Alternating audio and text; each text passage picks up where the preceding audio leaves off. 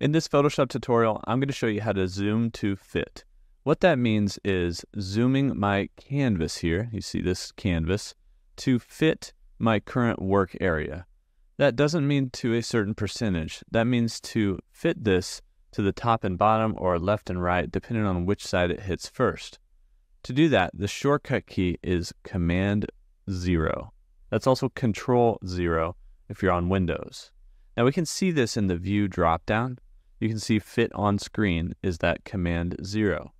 This is really helpful when you're kind of zoomed way out or zoomed way in, and you just want to get back to utilizing the maximum amount of your workspace. Now this will zoom in past 100% or less than 100%. You can see the zoom percentage down here. Right now we're at 81%, but it does give you the maximum amount of room to work with your file. And I like to use that Command or Control 0 just to get back to kind of a reset space so I can see everything that I'm working on. To actually zoom to 100%, you would press Command or Control 1. And that zooms into 100%. So this would be the highest quality or highest effective resolution. But a lot of times that could be too zoomed in. But also, if you're working on a very small file, that could be too zoomed out.